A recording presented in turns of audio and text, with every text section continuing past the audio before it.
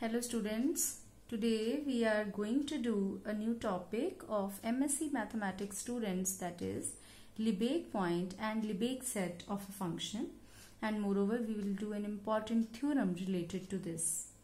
So we first do the definition. Let f be an integrable function on interval AB.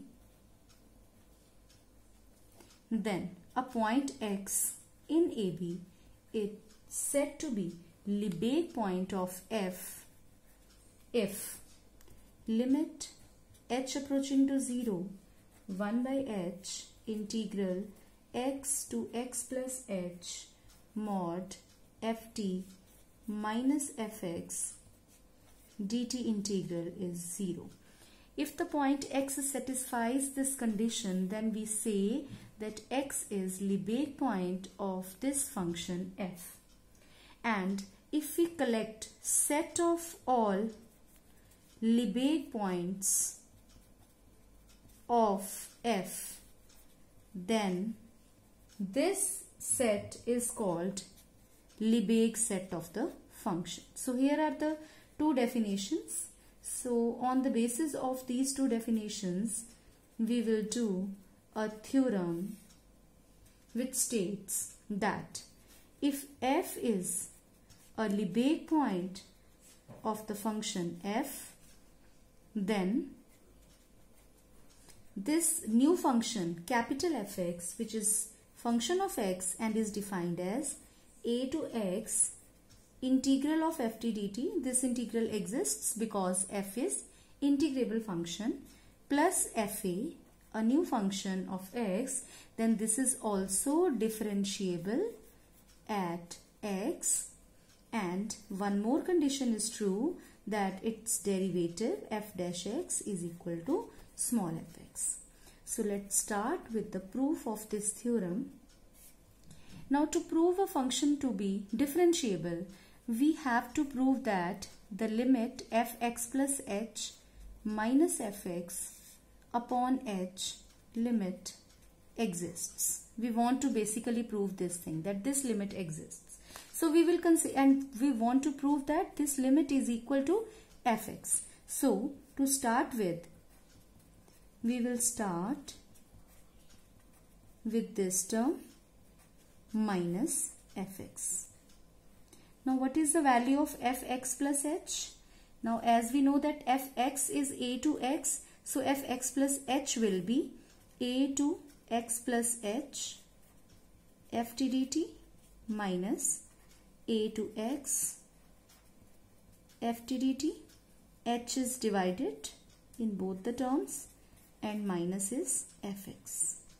So in this integral, the first is from a to x plus h and the second is from a to x.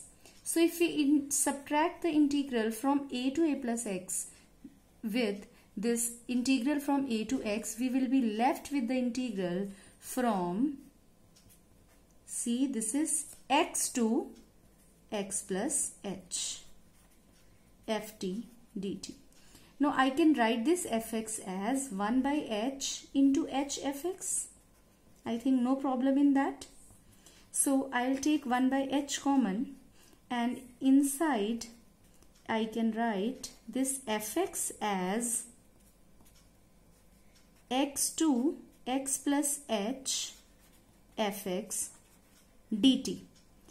With respect to t, this x will be constant. Now club the terms. What we'll get? 1 by h integral x to x plus h, because the limits are same, modulus ft minus fx dt. So as we all know, the modulus of an integral is less than equal to integral of the modulus.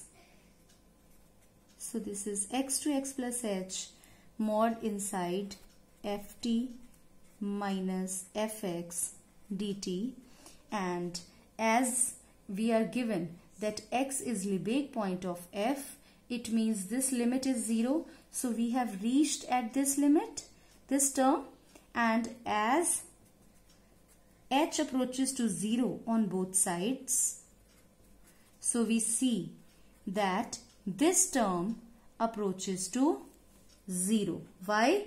Because x is Lebesgue point, right? So if this thing approaches to 0, it means this thing approaches to 0. So this means that limit h approaching to 0, fx plus h minus fx upon h is equal to fx. So what is this? This thing is derivative of capital F at point x. It means this thing is equal to small fx. So that means our f, capital F, given in the statement is differentiable at x and its derivative is equal to small fx. So hence we have proved it. Thank you.